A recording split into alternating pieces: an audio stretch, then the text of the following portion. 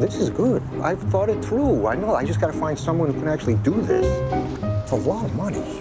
Yeah, Bill Cavish, you know him? He works for Wolf. He's a friend. We represent clients to do business with them. I don't want to look like I'm asking him for a favor. Can I say that we're related? Can I say that I'm your uncle? No. Good morning, Bill. Norman Oppenheimer. I have to leave. This is unacceptable. So I'll tell my partners that we had a good conversation. May I ask what you do for a living? What do you need? I'll help you get it. It'd be my privilege to buy you these shoes. If I take the shoes, I have to pay for them. You don't have to. It's done. Is everything okay? Yeah. Enjoy.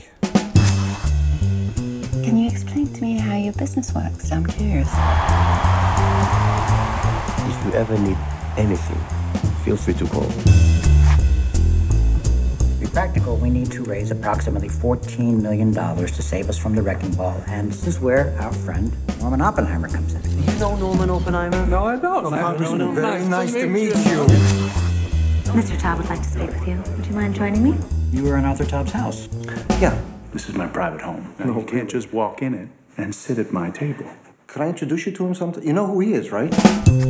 Don't waste my time. Joe, but this is time sensitive. You spoke to him? I'm not following you, Norman. Did you speak to him or not? Why haven't you returned my phone call? Why do I get the feeling Then nothing you tell me is real.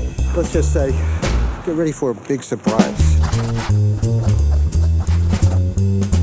You're like a drowning man trying to wave at an ocean liner. But I'm a good swimmer. Yeah. Don't forget that. Something good will happen. Trust me.